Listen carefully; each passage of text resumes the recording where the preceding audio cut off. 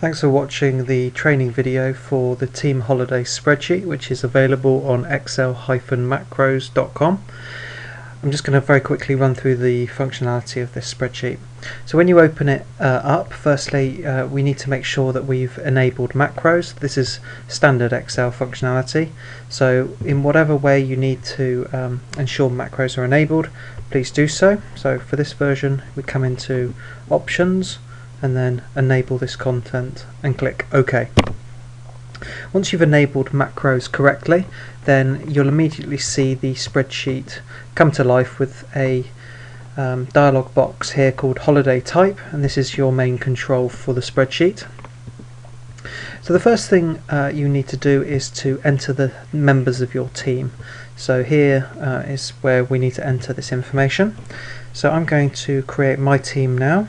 So I have Ben and Joe and Lucy, and as I add more team members you'll see that new rows get created for each new team member. So I have Phil and I have Liz. So we have 5 team members here. The next thing I need to enter is the amount of holiday that they have for this year. So Ben has 18 days, Joseph has 20 days, Lucy has been with the company a long time and has 25 days, Phil has 20 days, and Liz has 18 days. Okay, so that's all of their names and allocations. What I'm just going to do is Control S to save it. Right, now the next thing I will show you is these 2 columns. These are read-only columns, giving you information about the number of days that your team have taken and the number of days they have remaining till the end of the year. Okay, so let's go ahead and add some holiday. Before we do so, one thing I'll just point out, so the spreadsheet will always default to the current day, just to make it easier to use.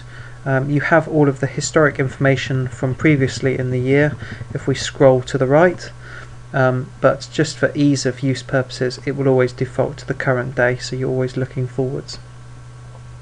So let's just say, for example, Ben has requested a holiday for next Tuesday.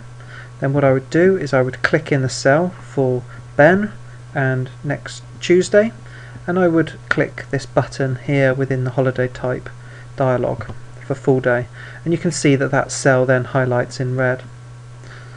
If he's also requested a half day for the next day, then I can use the half day button and that will highlight in orange. What you'll see as I'm adding these days holiday is that then the days taken column is adding some additional days, and the days left column is reducing the number of days left in his allocation. So as a result of the day and a half's holiday that he's taken, he now has only 16.5 days left of his 18-day allocation. The dialog box also gives you the ability to add public holidays. So let's say the following Monday is a public holiday.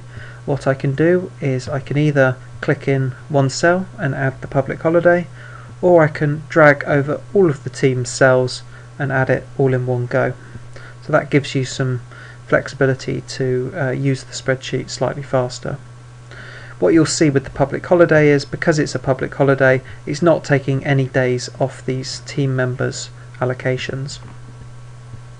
If I made a mistake and maybe added these public holidays on the wrong day, then I can highlight them and click the Clear Holidays button, and that will clear the cells that I've created. And maybe then I can re-add them in the following Monday after that. The spreadsheet by default will show you weekends, because some people do work weekends and need that flexibility.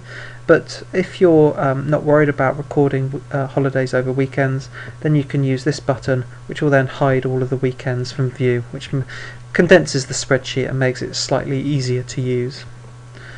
If you lose the dialog box for whatever reason, you've closed it or you've used the X in the top corner, then you can bring it back by using the Show Options button.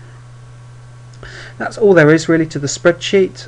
It's fairly simple, fairly easy to use. Hopefully it makes your life slightly easier. Once you've done all of your changes, you need to either use Control S like I've just done, or you can go File Save, and then you have all of the changes saved for next time you use it. I hope this information and training presentation has been helpful to you.